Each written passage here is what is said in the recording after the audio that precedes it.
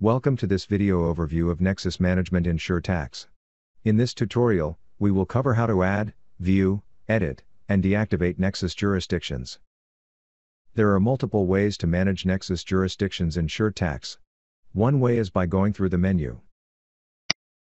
Nexus management is listed here under Configuration. We'll come back to that, but for now I will stay on the dashboard. The dashboard map can be toggled between the US and Canada, and has several different views available on the left sidebar. Let's have a look at the Nexus view. This map shows all active Nexus jurisdictions by state, as well as which states don't have any Nexus jurisdictions activated. The key on the right tells us that green means all jurisdictions in a state are active, whereas orange means that one or more are active, and gray means that none are active.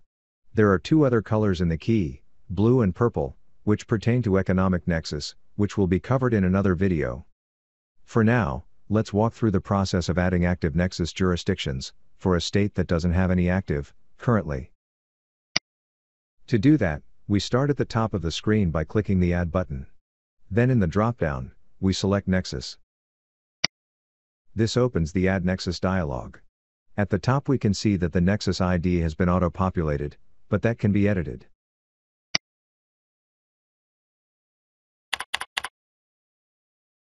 After entering my new Nexus ID, I'll save it by clicking the checkmark. Then from the Sourcing Override drop-down, we select from Sales, Use, or Default. Some states do have a default here, so I'll select that. Here we can also choose the effective date and the end date.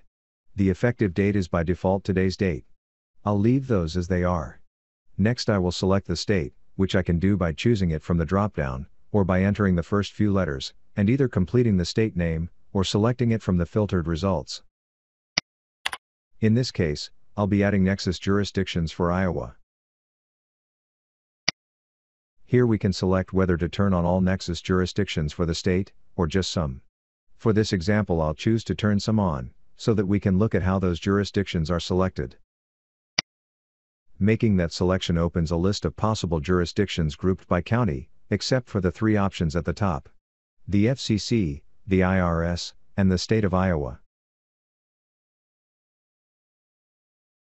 I want to activate jurisdictions in Butler County, so let's say I select the checkbox for Butler. Then I click the drop-down to display those jurisdictions. This shows me that I have selected all available city jurisdictions for Butler County. Right now, however, I want to select jurisdictions for another county. Let's say Decatur. And I don't want to automatically include all of the cities available. So having located Decatur, I can expand it to see the list of cities. In this section, I can individually select the cities that I want to include. Having done that, I could continue down the list and add any further jurisdictions. But in this case, there are no further new jurisdictions to add for Iowa. I'll click Save to commit my changes, and we can review the map again. We can see at the top of the screen a message that my Nexus was successfully created. And now we can see that Iowa has turned from gray to orange, indicating that it has more than one but not all jurisdictions active. Iowa now has 14 active jurisdictions.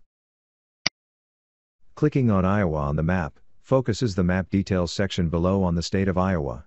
We can see the jurisdictions here grouped by county, similar to how they were organized in the Add a Nexus dialog, but each city has a card displaying Nexus jurisdiction details for that city. And, as with the Add dialog, the counties are grouped accordion style, and can be expanded or collapsed to display the city jurisdictions within them.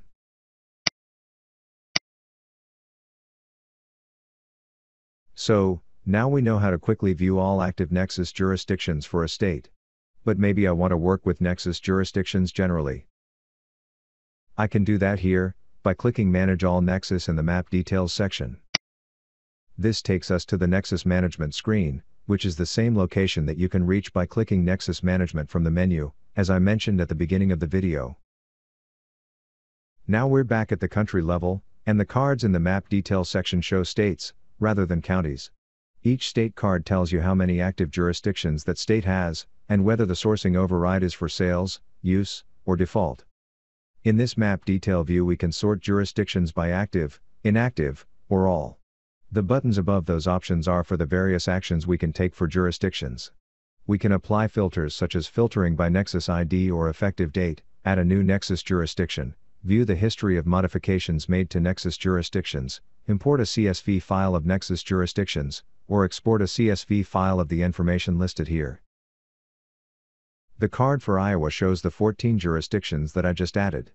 Clicking on its card will take me to the details for those jurisdictions. It turns out that there are additional active jurisdictions that I want to add for Iowa. So I can click the Add button here to do that. I still don't want to turn on all jurisdictions, so I will select again to turn only some on. I want to add the 3 non-county jurisdictions that I skipped over before. Last time I clicked Save at the bottom of the dialog, but this time since I'm near the top of the dialog, I'll use the check mark at the top to save and close. A message at the top of the screen confirms that I successfully added these jurisdictions, which are now visible at the top of the map details list for Iowa. But let's say that I want to edit a specific jurisdiction, like the city of Clarksville. All I need to do is click on that card. This opens the edit dialog for the city of Clarksville, where I can see the Nexus ID, country, state, and the editable fields for sourcing override, effective date, and end date.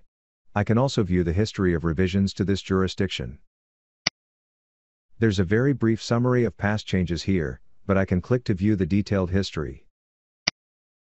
This view shows all of the applied fields for this jurisdiction, when they were last changed, what changed, and who changed them. If, for example, you were out of town and a colleague made changes for you, you could check this section to review what changes they made. So I'll try making a change to this particular jurisdiction, by altering the end date.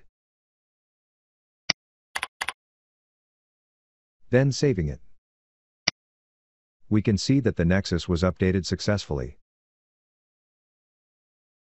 Then if I scroll down and open that jurisdiction again, and expand the history, we can see that it shows my change to the end date, what the change was, and when I made it. On this screen, you can also delete a jurisdiction if necessary. Just click on its card as we've been doing to make and review changes. In most cases you might just want to deactivate the jurisdiction, which you can do by changing the end date. But if for example you added a jurisdiction incorrectly and need to remove it, you can use the delete button. Just to be sure, I'm prompted to confirm the deletion. And after doing so, I receive a message that it was deleted successfully. This brings our overview of Nexus management to a close. I hope that this video has familiarized you with the various ways of working with Nexus jurisdictions. As with many features in SureTax, there are multiple ways of doing this so you can experiment and determine what works best for you.